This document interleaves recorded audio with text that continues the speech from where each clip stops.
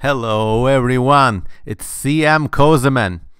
I know we had a poll, and I know the poll came in favor of arachnids and not beaked whales, but I was simply too taken with this subject to pass it up. Hello everyone, I hope you're doing alright. This is CM Kozeman, and today in this amazing mega podcast we are gonna review every single species of beaked whale. That's an animal. That's actually one of the most spectacular and beautiful group of animals that are out there. And what's so fascinating about them is that there are more people who have seen UFOs than there are people who have seen some of these entire whale species. More people have seen Elvis or Slender Man or the Mothman than some of these whale species that we are about to see in this podcast. So before beginning, please consider three things. One, donate to me on Patreon. You know, all of these videos don't make themselves, so any penny you can spare is really welcome. Number two, try to play at 1.5 or 2 times the YouTube place setting or whatever that is. Makes me sound like a cooler person. And number three, subscribe and please leave a comment. With these being said, let's go. So, you know, almost everyone knows whales and dolphins. They're cute, vivid, diverse. They're almost synonymous with a healthy ecology or nature. But did you know that there's a group of whales that's so obscure it reminds me of, okay, so if you were a kid in the 90s and you were playing these made in Japan 16-bit Mega Drive games, inevitably you get to a certain level where it doesn't matter if the game is about dolphins or ghosts or space or Ghostbusters or a cowboy or whatever. If this game was a 16-bit game platformer made in Japan, inevitably at one of the later levels you would run into something like anyway, these beaked whales are exactly the same thing, except it's done in cetacean cladistics and not 16-bit games. What could it be? Mystery animals. Since the dawn of time, people have noticed that some whales are not like the others. This is a 15th century Icelandic whale guide. So you see all these big whales, you see the filter feeding whales, something like an orca probably. You even get the walrus, which is represented as something like Rotsungur. But what's this? Dink! I mean, for a long time people knew that there were these certain kinds of whales that are not like any of the other groups. They're quite distinct, they're extremely rarely seen, and they're unique, and there's just something haunting about them. Yes, ladies and gentlemen, these are the beaked whales, the group otherwise known as the family Ziphiidae. That's Ziphiidae. And they're also phylogenetically quite distinct from other whales as well. So if this is your family tree of whale classification, you got this one branch which leads to all the filter feeding whales. Then you got everything from dolphins to killer whales to sperm whales in this one other branch, okay? And here they are, aside from the sperm whales, which are also another weird group, a distinct group all of their own. And you see all the dolphins and killer whales and even the river whales or whatever, they all fall off to another branch of the toothed whale or the dolphin family tree. I mean, you got the vanilla whales and you got the dolphins, except these guys, they are like, there's something bizarrely obscene about the way they look. They look like a dolphin enlarged to a maximum size. Of course, I cheated a little in this picture.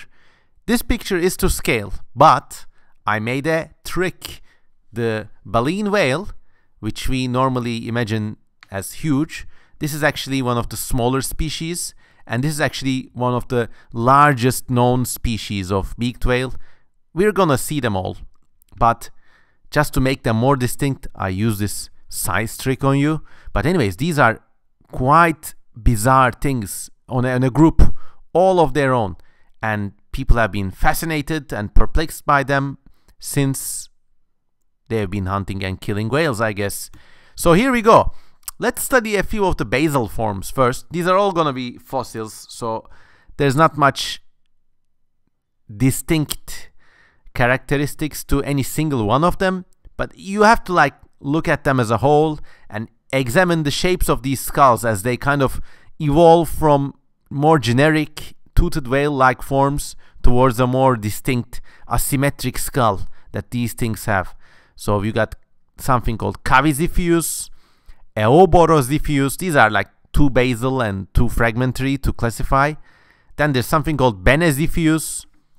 Just to explain these things, this is the top view of the skull. You see the skull is kind of asymmetric, and this is the lower jaw. So then you got Chavinziphius, which is kind of evolving this weird long snout.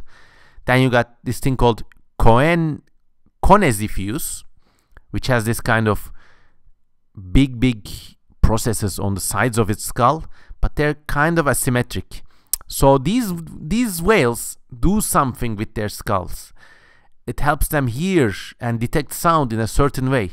You see, if you view the skull from the side, it almost looks like a ceratopsian, almost, these processes.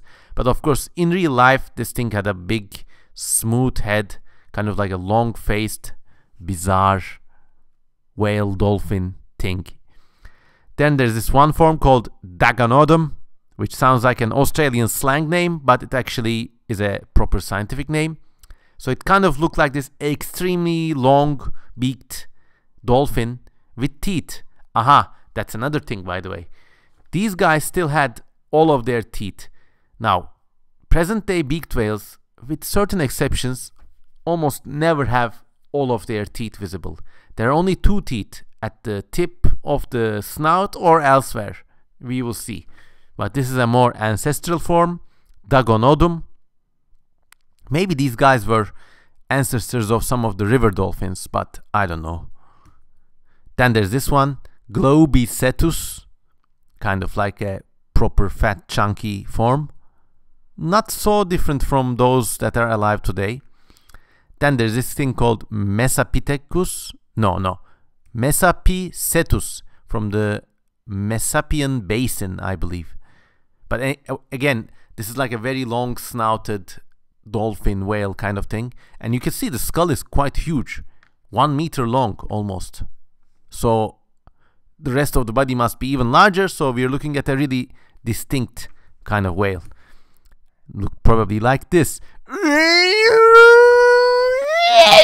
Anyways, but you see the two bottom teeth, there's something special going there with the in evolutionary terms. Anyways, then there's this thing called Ninoziphius, which is kind of similar. Probably died really deep and fed on deep water fish. And then there's this thing, a more thick snouted form called Notoziphius. Then there's this thing called Tuskiziphius.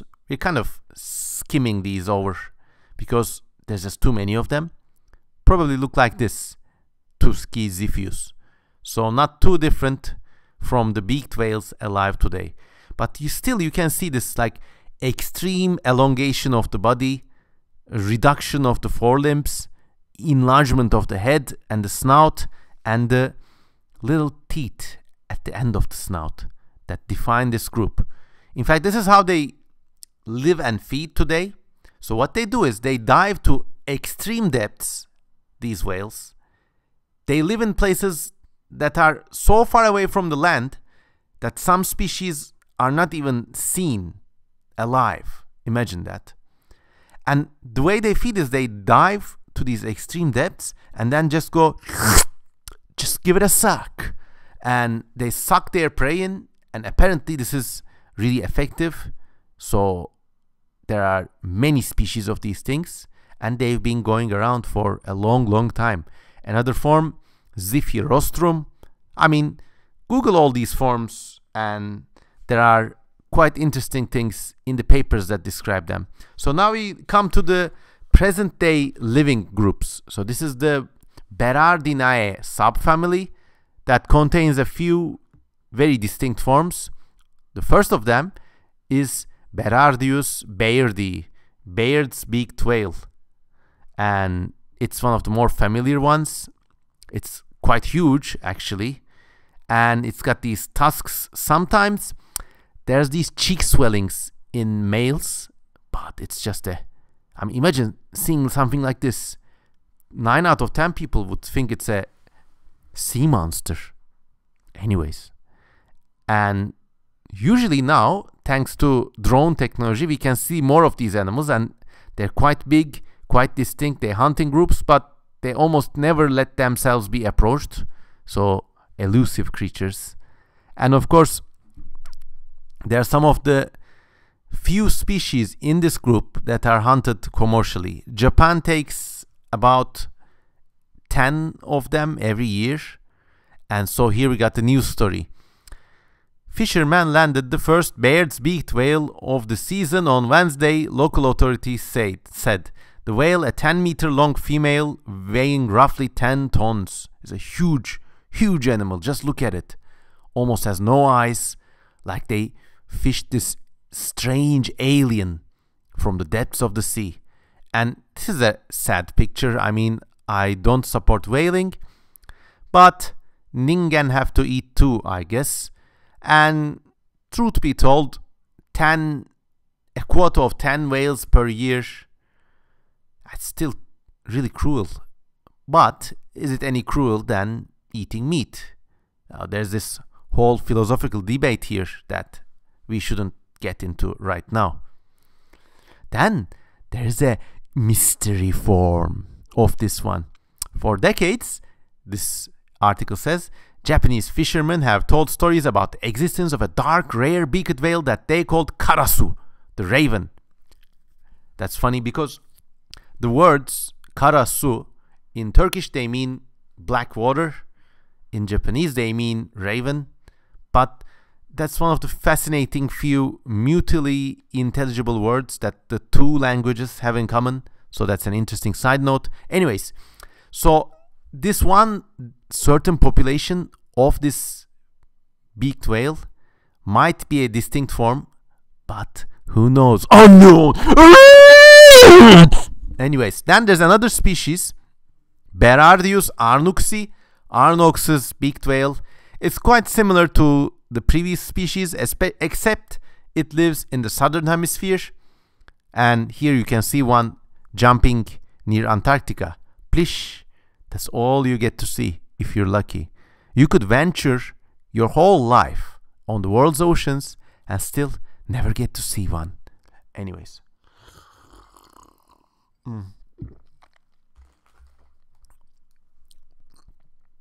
These also have their own distinct forms, and who knows, maybe they are distinct species, but we'll see.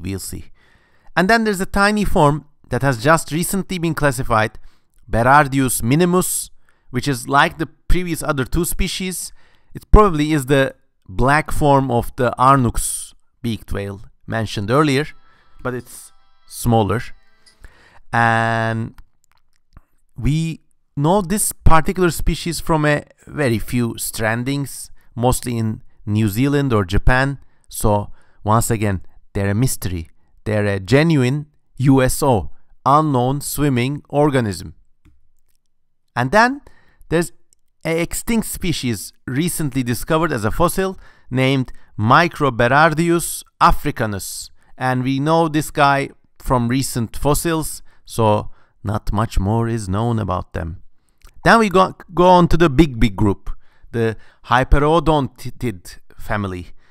That's a kind of like a subfamily in this group that has many species. And boy, starting with Africana cetus, there are also some extinct forms in this subgroup as well. Let's go skimming. There's this one called Ihlangesi, which has got a really long snout. There's this thing called Koikoicetus, which has got like a long and also broad snout. So if you saw this thing alive, it would probably be like one big, huge, long, smooth snouted blind whale kind of thing. And then there's another similar species called Nenga, which is a beautiful name, I must say. And then there's this other species called Pterocetus. So there's also Zosacetus, probably from South Africa. And then we come to the living forms. The familiar Hyperoodon ampullatus, the bottlenose whale. It's called a whale, but obviously it's something distinct. This is what it looks like. Just drink it in, people. I mean, check out the weird toothless jaws, the huge forehead, the absolute gigantic size of the thing, and the weird, almost human-like eye. How strange. And unfortunately, this guy is also known from a lot of strandings. That's almost all we get to see them, really. I mean, but just look at them. The one in the foreground is a male. Look at its prolapsed penis. Unfortunately, sometimes accidents cause these guys to strand. I mean, there's many theories. Some people say it's because of submarine sonar experiments, but no one really knows. But this is what they look like when they're happy and alive. And also, since they get stranded, sometimes their relics, their skulls, you know, there's this interesting piece of news I came across when I was doing my research. Police hunt after skull of rare whale stolen from Cockloburn Beach. Oh my God, what a lawless place, Cockloburn Beach. And of course, scientists are appealing for it to be returned because it's against the law to own any part of a whale carcass without having a license in that part of the world. These laws obviously are in place for ecological reasons, I guess, but you know, sometimes they just feel like over-regulation, plain and simple. What license do you need to apply for in order to like scavenge the beach for a stranded whale skull? Like, what's the paperwork like? Who processes it? Who gets paid to process that? Interesting. Anyways, then there's another species that's really similar. Once again, it's a southern hemisphere kind of thing. Hyperoodon planiforms, the southern bottlenose whale. And look at its skeleton. Oh, imagine trying to reconstruct this. Never in a million years would I come up with this result. I mean, it would never look like this if I reconstructed it. If anyone reconstructed it, it would look like one of those 16-bit unknown game monsters. But anyways, this whale is also particularly cute for being the subject of many stamps in the British Antarctic Territory, Falkland Islands, which is also a part of Great Britain, South Georgia and Sandwich Islands. Britain has a whole range of stamps devoted to these whales. And then there's a smaller form called Indopacetus pacificus, which is like a lesser known, smaller Pacific kind of form.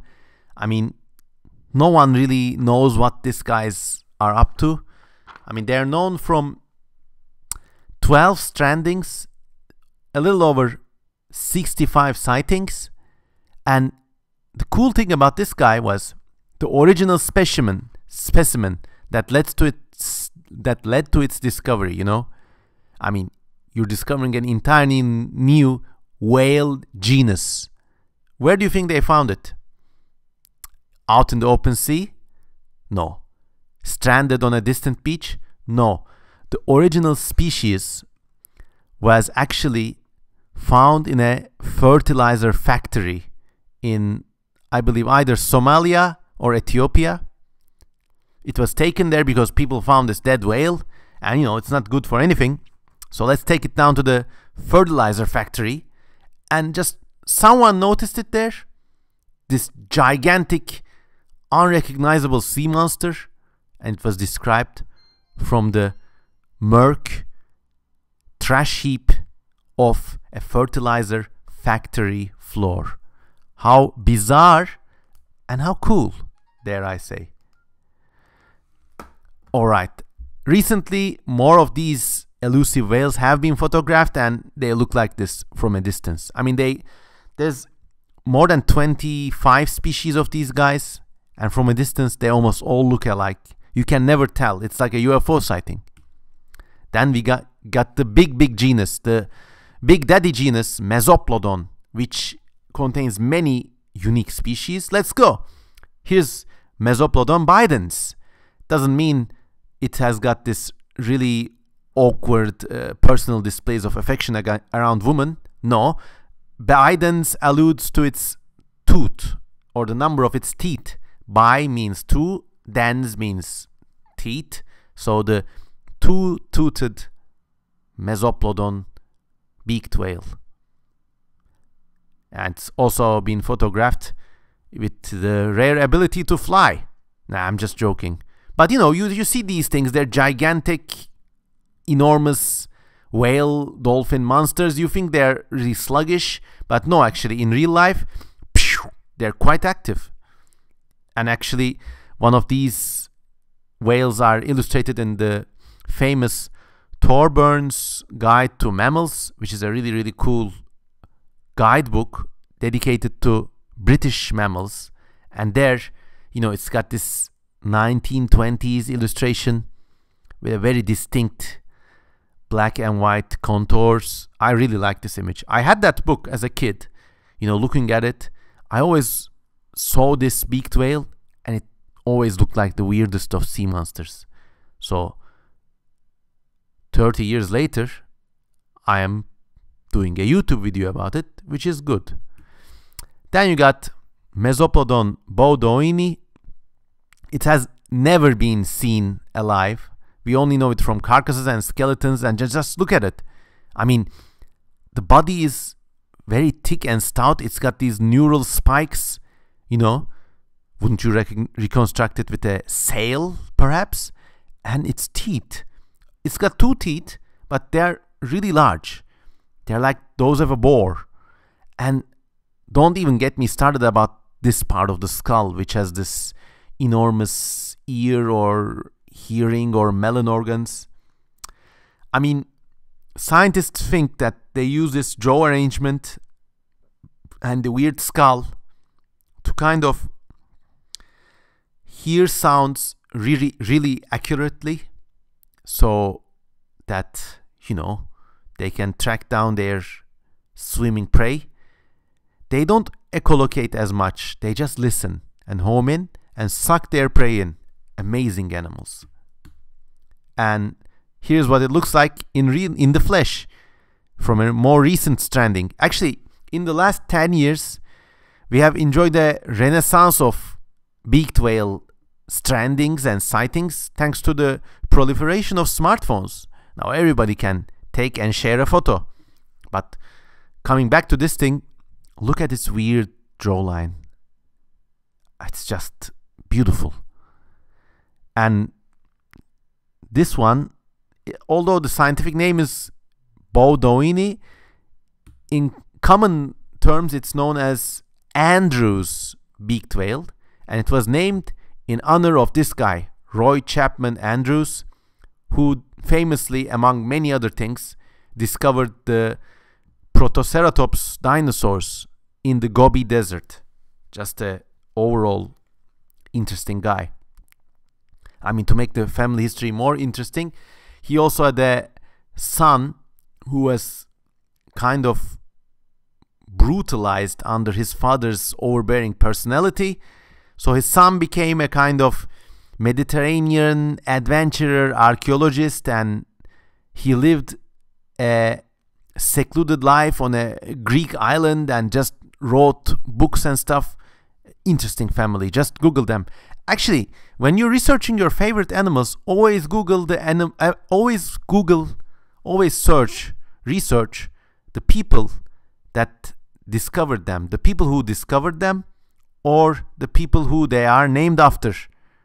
You will never be disappointed. You will always run into these interesting personalities.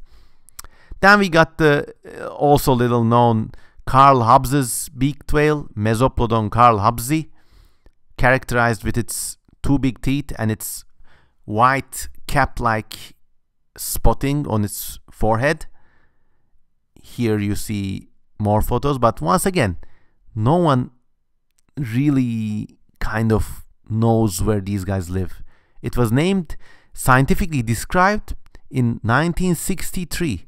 Imagine, color TV has been around for longer, and its skull just look how beautiful it is, like as a visual artifact.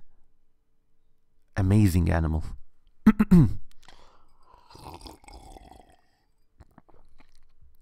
Drink that in while I drink some coffee. I'm just recovering from a bad cold. Maybe it's Omicron, but I don't give a fuck at this point. But stay safe, stay healthy, get vaccinated. Anyways, Mesoplodon Karl Hobbesi was named after this really nice, cool-based scientist, Carl Leavitt Hobbes, who was one of the leading ichthyologists of the American century. Really cool guy. Unlike many other scientists who at those times came from privileged backgrounds, Karl Hobbes was from a working class, or let's say non-academic family, and so as a result he had a more friendly, a more based, and a more accessible understanding of science, and he is just very well loved. Go read about these guys' lives and memoirs. You won't be disappointed. Anyways, then you got Mesoplodon densirostris, Blainville's beaked whale. Sometimes its teeth look really gnarly, like this, or even like, I mean, look at this. What would you do if it came out of the sea next to you while you were skinny dipping? I don't know. Just a cool animal. And it's even become the subject of really cool stamps from the French territory of New Caledonia, this beautiful island full of amazing araucaria trees. Just amazing place. And in its waters, an amazing animal. Then you got the recently described Mesoplodon eueu, which has one of the strangest scientific names. I mean, it was described around 2021. So scientifically, it was named last year. Can you believe it? An animal the size of a cow or even larger, just completely unnoticed. It's known from a few little places. Just check out this map. At first glance, it looks like the map of a single island, but look closer. It's actually the map of the world, projected with orientation on the oceans. This really is our world, ladies and gentlemen. It's a planet of oceans, and the land masses are like an afterthought. And in it still lurk many secrets. Isn't that beautiful? Heck, imagine if this flat earth thing was true, okay? And imagine if we had like an ocean 20 million miles across surrounding our continents. And imagine the beaked whales that would evolve in that setting. There's a speculative evolution project just for you. Animals of the infinite flat earth. Anyways, this is what Mesoplodon eueu looks like. And then You got Mesoplodon europaeus, which is an Atlantic dwelling species. It's not too big. Then you got Mesoplodon ginkgodens, which is one of the coolest of this bunch, the ginkgo-toothed beaked whale. Its teeth resemble the profile of a ginkgo leaf, so really swollen at the base and really tiny at the tip. Just really beautiful, aesthetic animal. And here's a photograph, a bad photograph of a stranded specimen. And here's what the skull looks like. You can see the teeth. Elegant. Then you got a related species, which is Mesoplodon hotaula, also known as Deraniagalas beaked whale, known from Sri Lanka and surrounding regions. Previously, they used to classify this as Mesoplodon ginkgodens, but they took a closer look, and the teeth are kind of different, the genetics are different, so they named it a new species. Let me look at my notes. And its common name is after this amazing individual, a true Renaissance man from Sri Lanka, Paulus Edward Pieris Deraniagala. Just a genius. Like his family, so his brother was single-handedly almost responsible for starting modern arts and modern painting in Sri Lanka. And Edward Pieris Deraniagala was also like a polymath. He was a sculptor, a painter, and a paleontologist. Almost like, now, in this day and age, year of our Lord 2022, I am, among many others, interested in arts, interested in fossil animals, interested a little in mysticism, mythology. And thanks to the internet, I can unite all these interests, and I'm also an artist of some repute. And I know many people like myself all around the world. Heck, people in Sri Lanka, Australia, the UK, United States, even in Turkey, Spain, Brazil. It's like a global phenomenon. But this guy was one of the first. He studied in Harvard and Oxford University, and he was like one of us, born 1 or 2 centuries ahead of his time. And he's got really amazing books. Just look him up. And if you find this book, the P.E.P. Deraniagala commemoration volume, just buy it online. Don't care how much it costs. I've seen prices like $80, whatever. Pay it. Heck, if I could buy it from Turkey, I already would have bought it.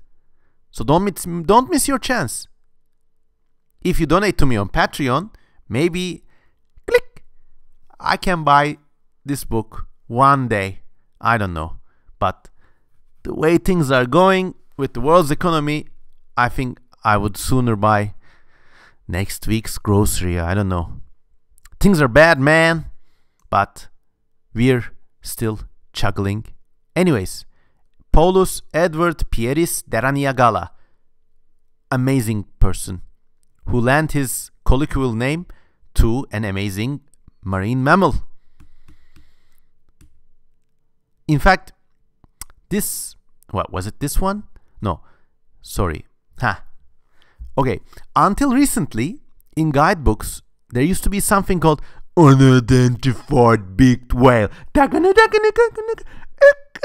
This account is based on very sketchy data on supposition from characteristics common to better known Mesoplodon species.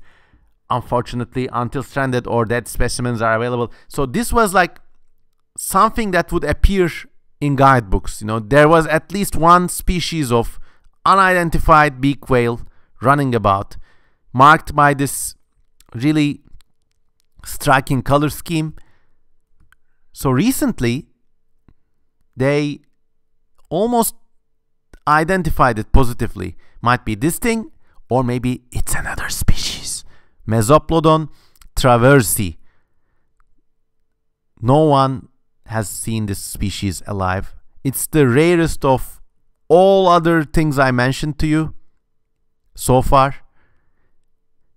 Probably looks like this when alive, but it's known from this spade-like teeth in the sides of its jaws. A bit like the ginkgo-toothed one, but slightly different. Then you have Mesoplodon Gray's beaked whale, another middle-sized species. Kind of looks like this, probably, when alive. Isn't it amazing? Like, all of these animals have a photo and a painting. But if you search for their names online, you see 5 or 6 different paintings for the same species, and they look like 5 or 6 different species. So the paintings are really inexact, but also really cool to look at. Look at this thing, I mean. Imagine seeing one alive. Heck, imagine being one. What would it think? Just ultimate introvert. Or maybe not, because some live in family groups. Then you got Mesoplodon hectori, Hector's beaked whale, another small species. Here, refreshingly photographed alive and not as a putrefying corpse. Then you got, you got one of the best species of the bunch, Mesoplodon layardi. If someone designed something like this for a speculative evolution project, you know, I would say, maybe needs more work, man, but, you know, thanks for the effort. Because it has teeth so long, they're like straps. They encircle its snout, and the animal cannot open its mouth properly. Unbelievable. It looks like this. When you look at it head on, oh my god, PowerPoint massacred my pictures here. But anyways, the teeth completely enclose the top part of the snout, so it can't open its mouth. What happens instead is that it just opens it a little and sucks in its prey. And, you know, these are huge animals, so I guess it doesn't impact their lifestyle. Just suck it in. Unbelievable. It's known as the strap-toothed beaked whale. Then you got Mesoplodon mirus, which also lives in the North Atlantic. Skeleton looks like this. Just bizarre. Once again, a head like a guitar, body like a spider, and with tiny hands. And don't even get me started on this thing. What the hell is this? It's not even a digit. It's just a bone, like protruding from... Imagine when you rotate your hand, you got 2 arm bones, but one has got this bone finger poking through. That's how they solve the flipper support problem. So the flipper begins like this, and it's just a big round blob of flesh. Then you got Mesoplodon perini, described in 2002 from California. I mean, look at its distribution map. It's like a map of UFO sightings. 1997. But recently it has been photographed, and it's this chubby yellowish colored guy just jumping about. Then you got Mesoplodon peruvianus. It was described in 1991, known from a few sightings. Cool animal. And also a few strandings. It's distinct from the others through its slate gray color, I guess, and some details of its skull. But interesting how you see how the fins slot completely against the sides. It just becomes this big diving torpedo shaped teardrop kind of thing. Amazing creature. And then you got Stejneger's beaked whale, Mesoplodon stejnegeri. It's known, it was described from a single skull on an Oregon beach. So, very recent and very little known. But you see, even the artist impression has this little slot the fins can fold against. It's like a diving missile, almost. And the skull looks like this, with this blade-like beautiful teeth. Quite distinct from the other forms. And then you got the final group of the beaked whales, the Ziphiidae subgroup. And once again, we got a few extinct species: Ziphius, Nazca cetus, named after the Nazca lines and distinct for having a lower jaw longer than the top jaw. So, would make for an interesting paleo-reconstruction. And then you got a living form, Tasmacetus shepherdi, shepherd's whale. So this guy is distinct for having multiple teeth in its jaws. So in that way, it could be considered more ancestral. And this is one of its few known photographs. Just look at it like a UFO photograph. A, B, C, labels, blurry image. I mean, isn't it amazing? We got clearer photographs in brackets of the Bigfoot.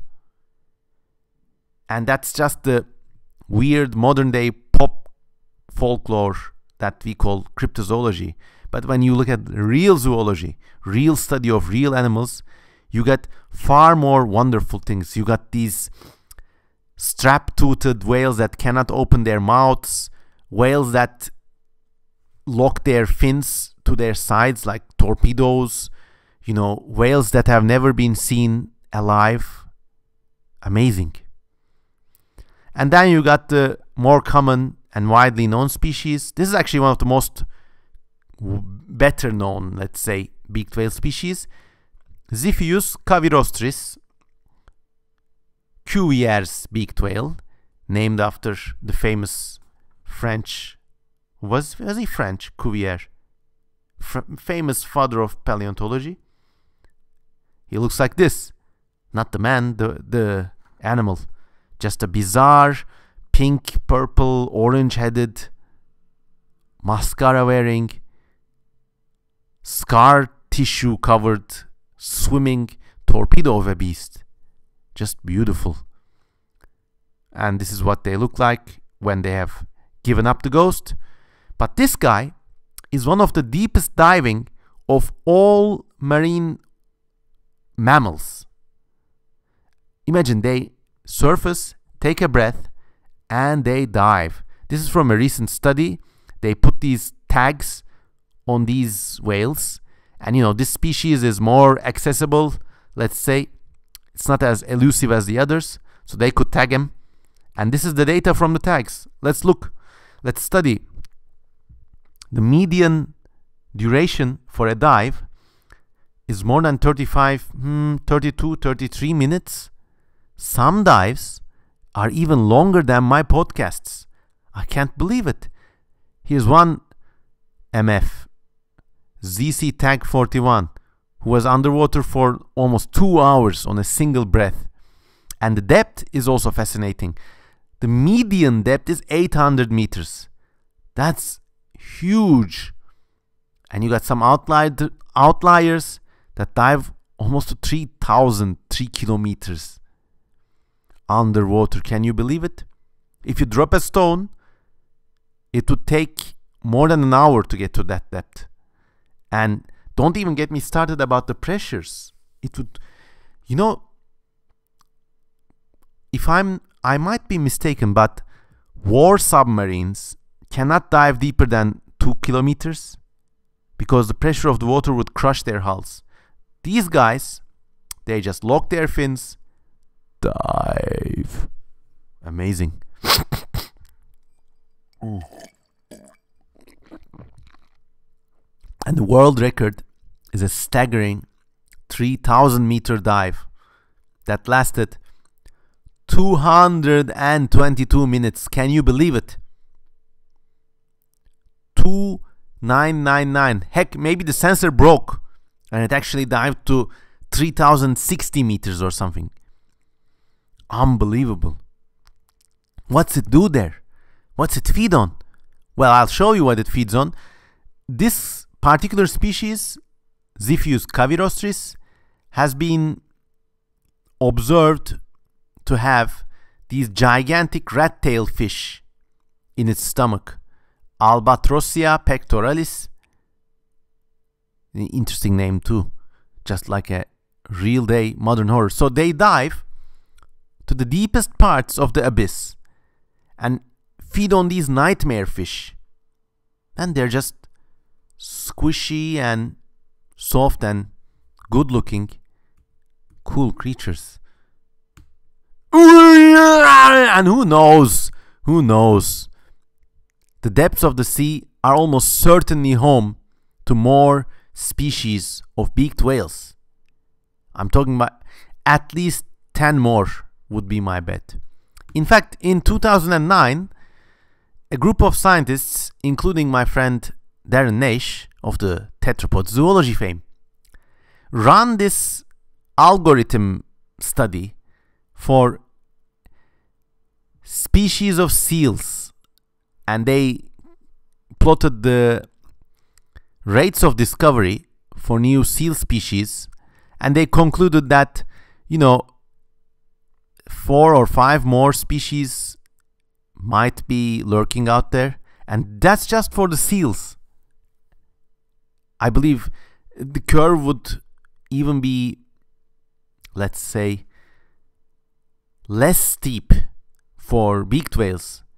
I mean, just last year one was described, and it's almost certain that more are out there awaiting discovery. So that's it, everyone. I hope you liked this podcast. If you want to learn more about beaked whales or whales in general, I recommend these 3 books to you. The first is Beaked Whales by Richard Ellis. Great book, full of illustrations. A little dry, but what can you write about this group? You don't know much. The best thing you know about them is that most things about these whales are unknown. Or you could get to these 2 really good field guides, and they really put them into perspective. They display them alongside all other whales, dolphins, or other sea mammals, and you get this really nice comprehensive view of cetacean diversity. As always, this has been a fun podcast to make. I hope you had a good time, and please comment below with your questions. What else do you think might be lurking out there? And before we say goodbye, please, I mean, I got the flu, for Christ's sakes. And, even if you donate $1 per month on Patreon, you know what that $1 gets me? Flu medicine for the next month that I'm sick. Little things like that. They really add up, and I am thankful to you all for watching, viewing, commenting, subscribing, and supporting me. If you support me on Patreon, you can also get this PowerPoint presentation for free, plus a lot of other goodies. You want to know sneak previews from my other books, all tomorrow's? You gotta subscribe. They're all up there in Patreon. Anyways, thanks, and as always, have a good time. This has been a CM Kozeman podcast.